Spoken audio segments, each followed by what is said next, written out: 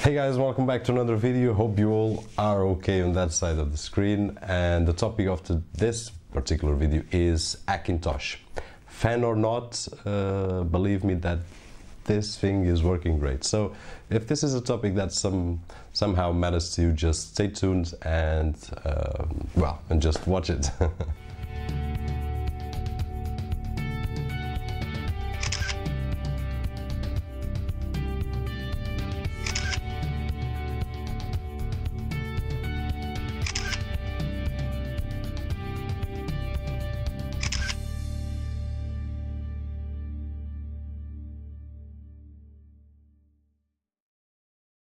Welcome back after the intro. Hope it doesn't bore you too much, but it's my 30 seconds of glory. What I was trying to say about fan or not is because I have to be honest, the very first time I tried Hackintosh, I didn't like it. A lot of bugs, a lot of all sorts of breakups here and there, and hiccups and freezes and whatnot. Lately, after I made a video about the Retina 5K, I was really tempted to buy it, but I didn't bought it, and now I'm gonna wait because I've got an option right here, and probably you have some hardware at your home that you can use for it and no difficulties. Before I move along, I would really like to appreciate Mr. HD71. So this is not the first guy, and if you are watching, probably you are, if you are watching, thumbs up for you. You really insisted with me, hey Robert, try this and try that, and you also suggested the 980 GTX desktop NVIDIA card, which is a great GPU. I'm not gonna go so far, at least for now. I will have the system testing it up, because one of the cons of Hackintosh is, and this I want to give right out of that, updates and things like that. I'm a bit scared yet. I'm a really beginner on Hackintosh. I cannot say that I'm a fan yet, but this guy here, Mr. HD71, really pushed me, and hey, why don't you try, why don't you try, why don't you try? And I did try the first Hackintosh on the platform X58 on my CPU i7-960. Back then I had 24 gigabytes of RAM. The CPU socket was 1366, and that was my first try. Didn't work at all. Bugs and errors and whatnot. So I given up, and back then I bought a Mac Mini, which suited me fine until I found that the GPU was struggling my work. Then I had to keep my projects as simple as possible, but one of this particular project for a client took 6 hours to render on the Mac Mini, and I said this is enough. So I sold the Mac Mini, then I bought my wife's which is over here, still running Mavericks. I hope you can see it there, right over here. Sorry about that. But that machine led me somehow an improvement over the GPU, which was the HD 4000, to the Edish Pro graphics. So I could handle just for Motion 5, nothing else. I could handle myself over there, and connecting my wife's iMac 21-inch, you can see it on the channel, connecting it to my triple screens, but I connected to two of them and just work there. So this has been my workflow. I was waiting for the iMac refresh, then comes the Retina 5K, decided not to go because I knew the GPU, and now that I know the GPU, I've got another solution here, which I will show you in a moment. Just want to take some things out of the way. And Hackintosh is really, now I don't know,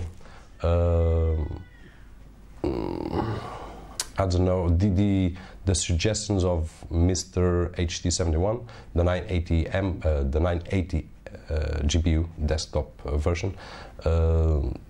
Probably I'm not going to get that, because one of the cons of the non-Mac hardware is not having everything and being afraid of losing something. If I have a client's job there, that really worries me. So that's why I want to test this more and more and more.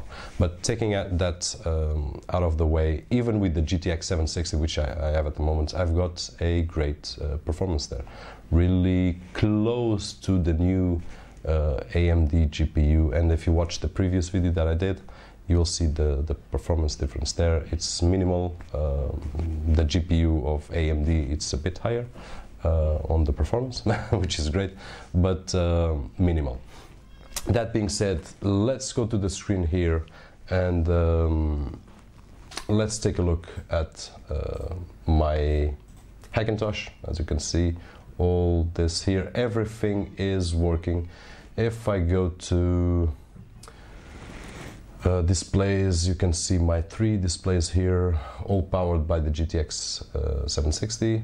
Storage, I've got all, well, my whole storage. I even have a DVD drive, which honestly almost no use for it, but I still have it there. One thing that I do is I keep separated SSDs, one for the Hackintosh and one for my Windows 8 application, so no confusions there. What I want to show you more, memory, all banks occupied, working great. And let's go to system report. Audio, everything great, everything great. Storage, you will see that I have, don't know if it's here or here. I think it's here, and Blackmagic speed test. Yes, I can do.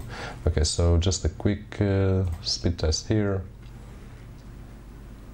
and we've got nice speeds on the right, 325, 300, above 300 on the writes, and then we are about 500 on the reads. And by the way, in this case, I'm not using the Samsung 840 EVO as usually I do. I'm using this PNY. I will try not to forget to make a small video. This was really cheap, just 120 gigs that I bought about 2 or 3 weeks ago. And I will try not to forget to post the link below. So as you can see here, great performance. Everything is working. Everything is working great. Great speed. No problems at all with any of the applications. And right out of the bat, I'm gonna do a few videos of the few problems that I found and that I could eliminate, searching a little bit and spending a little bit time. Okay, a little bit time. I did spend one full morning installing and troubleshooting. So one full morning was not that bad, having in mind that since then, and this is about a week and a half ago, something like that, since then I've got no problems at all. And the benchmarks that I've been doing is, during the day, been working regularly, the normal. If I have a job to do, I just switch to Windows, just reboot and switch to Windows. If it's Apple Motion, I already started a project here, but this isn't my personal project, so there's no problem there. And during the night, what I do is I go to Adobe After Effects, the CC 2014 version. I place about 6 or 7 projects on the render queue, leave it to render, and then let the computer sleep. In the morning when I wake up, I just click the button. The computer wakes up really well, it works really well, the sleep and wake. And I check if everything went sorry, if everything went right. And until now, for all these nights that I've been doing the test, nothing became frozen, nothing became corrupted, everything working as a Mac system. So I'm not really sure if it's the Yosemite or the Tony Mac tools that made this thing awesome, and at some point there's a lot of work to do. Things, and this will be for the next videos, but things that I had to spend a little bit of time. I've got an Asus motherboard Z87, and before I go to this, when I built the PC, back in January this year, January 2014, I had in no mind building a Hackintosh. It was just the PC for my work. So no Hackintosh intended, and still working great. So probably that's something that you want to check. If you check my channel, I will probably forget to put the link. If you check my channel, you will check the video that I built of the PC. You can see all the parts, all the hardware that I used on the platform Z87 Asus. So the first fix was, after I installed Yosemite, my motherboard does not allow to boot itself without the USB. So if you have a motherboard Z87, for what I've seen, the Z97, this doesn't happen anymore. This is about the partition, the EFI partition and things like that. So I will give you a hint how to do that. I'm thankful to a guy on the Hackintosh community as well. In this case, it was not Mr. HD71, but I'm sure that he would have taught me with no problems, because well, he obviously knows these things. I did have a problem with my sound once I installed Yosemite, and this was an easy fix. I think it was not even a fix, it was myself stupidity. I had also a problem with the freezes. The first time I installed, I got random fixes after half an hour, after 40 minutes, after 10 minutes, and this was an easy fix, something that I didn't try in the past, and right now works really well. 1 week, something working non-stop. Oh, by the way, something before I forget. If you see there at the back, that's my kid's PC. I'm not recording that screen, but I will take a screenshot if I don't forget of that desktop space there. That's a complete different PC. It's also on my channel, really budget PC, nothing really fancy, just for him to play some games. But the motherboard, it's the H81M Plus from Asus. It has the i3 CPU. At the moment has only the integrated GPU. I took off the AMD, I didn't want any problems, and I didn't test the AMD with Yosemite. But just to say that I was surprised with this one. I did the experience on my kid's PC, and it's working great as well. Everything running flawlessly. Of course, in there I don't have an SSD because I don't have more SSDs here. I've got 4 on total, all being used. So I used a regular 5,400 RPM on my kid's PC, taking that out of the way. So, and then the other problem that I had was when my Hackintosh went to sleep and then wake up, I didn't have sound. The sound was gone. And I searched a little bit and found out a solution without any hacks, without, well, really easy. So these problems that I had, which were really minimal compared to what I had on the past, I will try to make today even small videos about this. This might help you to understand what you are doing wrong or what we aren't doing, because there's some things that we don't know, and we are always learning. So feel free to make any question. Bear in mind, my knowledge on the Hackintosh is very limited. I know this specific to my system, and I don't know all, and I will refer in my help videos, I will refer to the sources where I found, if it was a source. On the screen here, what I can show you is, at the moment I cannot show you, well, there's no point in showing anything else. All the info is here, everything is running just great. No, I don't know, no problems at all, everything just fine.